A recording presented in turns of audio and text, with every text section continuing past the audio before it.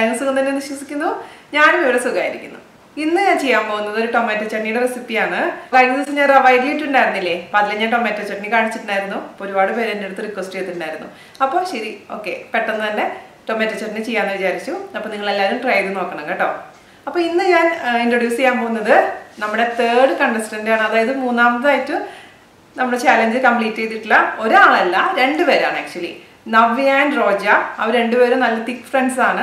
ഒരാൾ കൊച്ചിയിലും മറ്റാൾ സിംഗപ്പൂരിലാണുള്ളത്. പക്ഷെ അവർക്ക് അൺഫോർച്ചുനേറ്റ്ലി വീഡിയോ അയച്ചു തരാൻ പറ്റിയിട്ടില്ല. ഐ മീൻ അവരുടെ ഒരു ബിറ്റ് അയച്ചു തരാൻ പറ്റിയിട്ടുണ്ടായിരുന്നില്ല. അപ്പോൾ അവർ അയച്ചു തന്നിരുന്ന ഫോട്ടോസ് ഞാൻ ഇതിൻ്റെ ലാസ്റ്റ് ഇടുന്നുണ്ട്. Thank you so much Navya and Roja.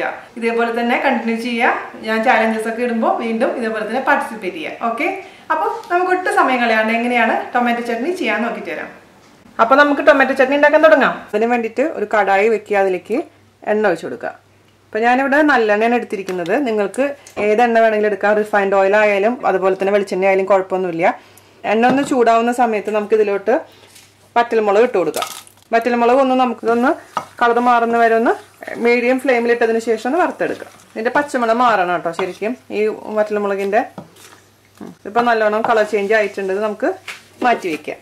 ഇനി ഈ എണ്ണയിലോട്ട് 2 വലിയ സവാള അരിഞ്ഞത് ചേർത്ത് കൊടുക്കുക. അതിലേക്ക് ആവശ്യത്തിന് ഉപ്പിട്ട് കൊടുക്കുക. പിന്നെ അതിലേക്ക് നമുക്ക് 1 ടീസ്പൂൺ ഇഞ്ചി ചെറുതാക്കി അരിഞ്ഞത് ഇട്ട് കൊടുക്കാം. പിന്നെ നമുക്ക് 1 അല്ലി വെളുത്തുള്ളി ചെറുതാക്കി കട്ട് ചെയ്ത് കൊടുക്കാം. ഒരുപാടൊന്നും വേണ്ട, 1 അല്ലി മാത്രം മതി. പിന്നെ ഒരു പച്ചമുളക് ഒന്ന് കീറിയിട്ട് കൊടുക്കാം.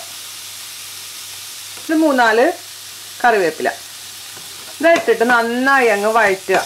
ഇത് തക്കാളി ചട്നി ഉണ്ടാക്കാൻ ഏറ്റവും എളുപ്പമാണ്. കാരച്ചട്നി ഞാൻ ഇട്ടിട്ടുണ്ടായിരുന്നു കുക്കറിൽ ചെയ്യുന്ന മെത്തേഡ്. അത് ഇതിനേക്കാൾ ഈസിയാണ്, കുക്കറിലാണ്. അത് ഒരുപാട് സ്പൈസി ആയിട്ടുള്ള ചട്നിയാണ്. അത് കാരച്ചട്നി. കാരം എന്ന് പറഞ്ഞു കഴിഞ്ഞാൽ തന്നെ അറിയാലോ, സ്പൈസി എരിവാന്നാണ് അർത്ഥം. ഇൻഗ്രീഡിയൻസ് ഒക്കെ ഏകദേശം ഒക്കെ സെയിം തന്നെയാണ്. അപ്പൊ അത് ട്രൈ ചെയ്യാത്തവർ ട്രൈ ചെയ്യാൻ മറക്കരുത് കേട്ടോ. ഇതെന്ന് പറഞ്ഞാൽ തക്കാളിയുടെ ഫ്ലേവർ ആണ് നമ്മൾ തക്കാളി ചട്നിയിൽ മുന്നിട്ട് നിൽക്കേണ്ടത്.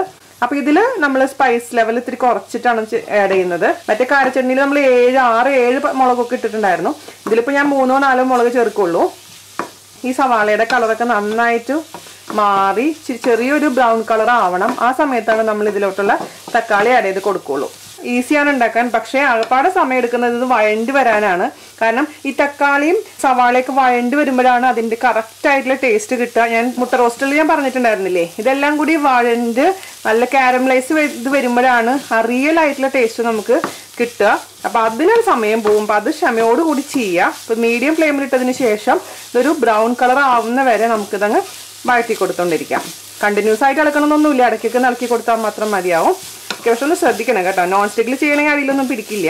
അരക്കേണ്ട നമുക്ക് ചട്നി ഉണ്ടാക്കാം കേട്ടോ. അതായത് എല്ലാം കൂടി ഇട്ടിട്ട് വഴറ്റിയിട്ട് നമുക്ക് നമ്മൾ തക്കാളി റോസ്റ്റ് ചെയ്യുന്ന പോലെ തന്നെ ചെയ്യാം. പക്ഷേ തക്കാളി ചട്നി എന്ന് പറയുമ്പോൾ അറിയാലോ, എന്തായാലും നമ്മൾ അരച്ചിട്ട് നല്ല പേസ്റ്റ് പോലെയാണ് ആക്കുന്നത്. തക്കാളി ചട്നിയൊക്കെ അരച്ച് കഴിഞ്ഞാൽ ക്വാണ്ടിറ്റി വളരെ കുറവായിരിക്കും. അതെനിക്ക് വലിയ ഇഷ്യൂ ആയിട്ട് തോന്നാറുണ്ട്. കാരണം നമുക്കിപ്പോൾ 2 പേര് 3 പേർക്കൊക്കെ ആണെങ്കിൽ കുഴപ്പമില്ല. പക്ഷെ ഒരുപാട് തക്കാളി എടുത്തു കഴിഞ്ഞാലാണ്, അതുപോലെ തന്നെ ഓണിയൻ എടുത്തു കഴിഞ്ഞാലാണ് ഇച്ചിരി അധികം ക്വാണ്ടിറ്റി നമുക്ക് കിട്ടുള്ളൂ. അപ്പോൾ അമ്മയൊക്കെ എൻ്റെ വീട്ടിലൊക്കെ അമ്മ പണ്ടേ ചെയ്തുകൊണ്ടിരുന്ന കാര്യം എന്താണെന്ന് വെച്ച് കഴിഞ്ഞാൽ, സാധാരണ രീതിയിലാണെങ്കിൽ അമ്മ ഇതേപോലെ തന്നെ ചെയ്യും. അതേസമയം കുറച്ചധികം പേര് വരുന്നുണ്ട് എങ്കിലും, അതായത് ഗസ്റ്റ് ഒക്കെ വരുന്നുണ്ടെങ്കിൽ അമ്മ എന്ത് ചെയ്യുന്നത് വെച്ച് കഴിഞ്ഞാൽ കുറച്ച് നാളികേരം കൂടി ഇതിൻ്റെ കൂടെ വഴറ്റുന്നില്ല. നാളികേരം വറക്കത്തൊന്നുമില്ല. ഇതെല്ലാം വഴറ്റി എടുത്തതിന് ശേഷം അതിൽ കൂടെ കുറച്ച് നാളികേരം കൂടെ മിക്സ് ചെയ്ത് അരയ്ക്കും. അപ്പോൾ നമുക്ക് കുറച്ചും കൂടെ ക്വാണ്ടിറ്റി കിട്ടും. ഇതേ സമയം ടേസ്റ്റിൽ വലിയ ചേഞ്ചസ് ഒന്നും വരില്ല. കുറച്ചും കൂടെ നല്ലൊരു സ്മൂത്ത് ആയിട്ടുള്ളൊരു ചട്നി നമുക്ക് കിട്ടും. അപ്പോൾ നിങ്ങളിപ്പോൾ ബാച്ചിലേഴ്സ് ഒക്കെ ആയിട്ട് റൂമിൽ കുറേ പേരുണ്ടാവും. പക്ഷേ ഇതേപോലെ തന്നെ വഴറ്റി അരച്ചെടുക്കുമ്പോൾ കുറച്ചൊക്കെ ഉള്ളൂ എന്നുണ്ടെങ്കിൽ നിങ്ങൾ അങ്ങനെയാണെങ്കിൽ നിങ്ങൾ ഇതിൽ കുറച്ച് നാളികേരം ചേർത്ത് അരച്ചോളൂ. അപ്പോഴാണ് നിങ്ങൾക്ക് അത്രയും ക്വാണ്ടിറ്റി കിട്ടുള്ളൂ. ഇപ്പം ഏകദേശം ഇതിൻ്റെ കളറൊക്കെ ഒന്ന് മാറിയിട്ടുണ്ട്.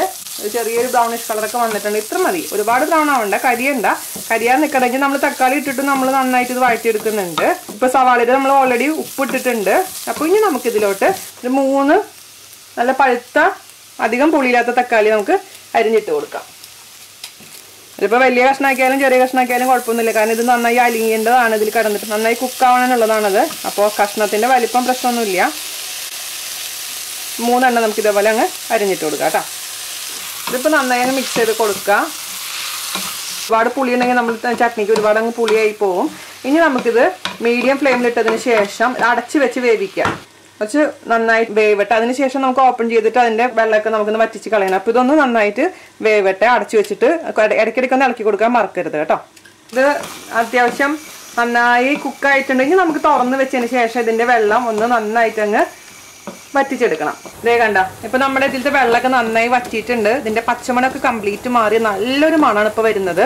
അപ്പൊ നിങ്ങൾക്ക് വറ്റിക്കുന്ന സമയത്ത് എണ്ണ കുറവാന്ന് തോന്നുകയാണെങ്കിൽ കുറച്ചും കൂടെ നല്ലെണ്ണ അല്ലെങ്കിൽ നിങ്ങൾ എന്ത് എണ്ണയാണോ ഒഴിച്ചത് ഒരു ടീസ്പൂണൊക്കെ ഒഴിച്ചോളൂ. പിന്നെ ചിലവർ ഇതിൽ കടലപ്പരിപ്പ് ഉഴുന്നുപരിപ്പൊക്കെ ചേർക്കാറുണ്ട്. പക്ഷെ അതിന്റെ ആവശ്യമൊന്നുമില്ല. അതില്ലാണ്ട് തന്നെ നല്ല ടേസ്റ്റി ആയിട്ടുള്ള ചട്നി നമുക്ക് ഇത് ഉണ്ടാക്കിയെടുക്കാം. ഇത് മതി. വെള്ളമൊക്കെ നന്നായിട്ട് വറ്റിയിട്ടുണ്ട്. നമുക്കിനി ഇത് ചൂടാറിയതിനു ശേഷം നമ്മൾ നേരത്തെ വറുത്ത് വെച്ചിട്ടില്ലേ മുളക്, വറ്റൽ മുളക്, അതിന്റെ കൂടെ അരച്ചെടുക്കണം. വഴറ്റി വെച്ചിരിക്കുന്ന എല്ലാം ചൂടാറിയിട്ടുണ്ട്. നമുക്കിനി ഒരു മിക്സിയുടെ ചെറിയ ജാറിലോട്ട് ഇട്ടതിന് ശേഷം നന്നായി അരച്ചെടുക്കണം. ഇപ്പോൾ ഞാൻ ഈ ജാറിലോട്ട് എല്ലാം ഇട്ടിട്ടുണ്ട്. ഇനി നമുക്ക് ഞാനിവിടെ 4 വറ്റൽ മുളക് വറുത്ത് വെച്ചിട്ടുണ്ടായിരുന്നു. അതിൽ 3 ഇട്ടിട്ട് നമുക്ക് ആദ്യം നന്നായി അരച്ച് നോക്കുക. പിന്നെ എരിവ് വേണം എന്നുണ്ടെങ്കിൽ മാത്രം 4ാമത് ഇട്ടാൽ മതി. കാരണം ആദ്യം തന്നെ 4 ഇട്ട് കഴിഞ്ഞാൽ ചിലപ്പോൾ എരിവ് കൂടാൻ ചാൻസ് ഉണ്ട്.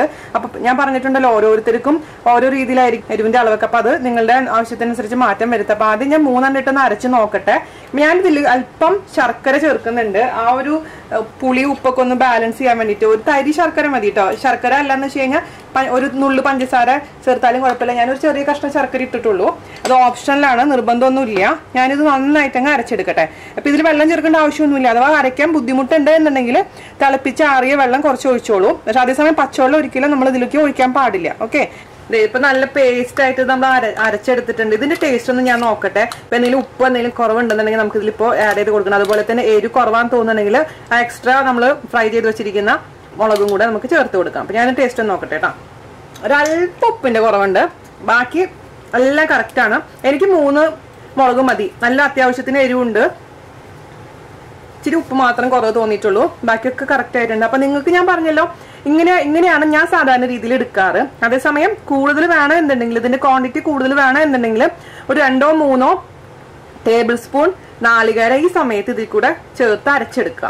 വറക്കൊന്നും വേണ്ട, വെറുതെ നാളികേരം ഇട്ടാൽ മതി. നല്ല ഫ്രഷ് കോക്കനട്ട് കേട്ടോ. ക്വാണ്ടിറ്റി കൂടുതൽ വേണം എന്നുണ്ടെങ്കിൽ. സാധാരണ രീതിയിലാണെങ്കിൽ ഇത്ര മാത്രമുള്ള പ്രൊസീജിയർ, നാളികേരം ചേർക്കേണ്ട ആവശ്യമില്ല. ഓക്കെ, ഇത് നന്നായിട്ട് ഒന്നും കൂടി ഒന്ന് മിക്സ് ചെയ്തെടുക്കട്ടെ. അപ്പോൾ ഫൈനലി ഞാൻ ഒന്നും കൂടി ഒന്ന് ടേസ്റ്റ് ചെയ്ത് നോക്കട്ടെ. ഇപ്പൊ പക്ക കറക്റ്റ് ആയിട്ടുണ്ട്. അപ്പൊ നിങ്ങൾ സൂക്ഷിക്കേണ്ട കാര്യം എന്താണെന്ന് വെച്ച് കഴിഞ്ഞാൽ അടിപൊളിയുണ്ട് കേട്ടോ. നിങ്ങൾ സൂക്ഷിക്കേണ്ട കാര്യം എന്താണെന്ന് വെച്ച് കഴിഞ്ഞാൽ നല്ല പഴുത്ത തക്കാളി ആയിരിക്കണം. അതുപോലെ തന്നെ നന്നായി വഴറ്റണം. വഴറ്റുന്നതിലാണ് ഇതിന്റെ ടേസ്റ്റ് കംപ്ലീറ്റ് ഇരിക്കുന്നത്. അപ്പൊ എന്റെ അഭിപ്രായത്തിൽ നല്ലെണ്ണ ഉണ്ടെങ്കിൽ നിങ്ങൾ നല്ലെണ്ണയിൽ വഴറ്റിയായിരിക്കും ഏറ്റവും ബെസ്റ്റ്. എന്നാലും തമിഴ്നാട് സ്റ്റൈലിലുള്ള തക്കാളി ചട്നിയുടെ ടേസ്റ്റ് നിങ്ങൾക്ക് കിട്ടുക. ഇതിപ്പോ ദോശയുടെ കൂടെയും ഇഡ്ഡലിയുടെ കൂടെയൊക്കെ അടിപൊളി കോമ്പിനേഷനാണ് ഈ തക്കാളി ചട്നി. ഈ തക്കാളി ചട്നി ആണെങ്കിൽ പിന്നെ വേറെ ഒരു ചട്നിയുടെ ആവശ്യമില്ല സത്യം പറയുകയാണെങ്കിൽ. അത്രയും ടേസ്റ്റ് ആണത്. അപ്പോൾ തരി ശർക്കര മതി. ശർക്കര അല്ലെങ്കിൽ പഞ്ചസാര. ഞാനിപ്പോ ഇതിൽ ശർക്കരയാണ് ഇട്ടിരിക്കുന്നത്. ഒരു കാര്യം ചെയ്താൽ മതി. നിങ്ങൾക്ക് മനസ്സിലാവണമെന്നുണ്ടെങ്കിൽ ആദ്യം തന്നെ നിങ്ങൾ ശർക്കര അല്ലെങ്കിൽ പഞ്ചസാര ചേർക്കാണ്ട് അരച്ചെടുത്ത് നോക്കുക. ഒന്ന് ടേസ്റ്റ് ചെയ്ത് നോക്കുക. അതിനുശേഷം ഒരല്പം മധുരം ചേർത്തിട്ട് അരച്ച് നോക്കുക. അപ്പൊ നിങ്ങൾക്ക് ആ ഡിഫറൻസ് മനസ്സിലാവും ഞാൻ എന്തുകൊണ്ടാണ് അത് ചേർക്കാൻ പറഞ്ഞതെന്നുള്ള കാര്യം. പക്ഷെ ഞാൻ പറഞ്ഞല്ലോ ഇത് കംപ്ലീറ്റ്ലി ഓപ്ഷനിലാണ്. നിങ്ങൾക്ക് ഇഷ്ടമുണ്ടെങ്കിൽ മാത്രം ചേർത്താൽ മതി. അപ്പൊ ഇത്രേ ഉള്ളൂ. ഇത്ര ഈസിയാണ് നമ്മുടെ തക്കാളി ചട്നി ഉണ്ടാക്കാൻ. അപ്പോൾ എല്ലാവരും ട്രൈ ചെയ്ത് നോക്കുക. കഴിഞ്ഞ ദിവസം ഞാൻ ഉണ്ടാക്കിയിരുന്ന റവ ഇഡലി കുറെ പേര് ട്രൈ ചെയ്തിട്ടുണ്ടായിരുന്നു. അപ്പോൾ രണ്ടും ഉണ്ടാക്കി കഴിക്കുക. അതിനുശേഷം അഭിപ്രായം പറയാൻ മറക്കരുത് കേട്ടോ.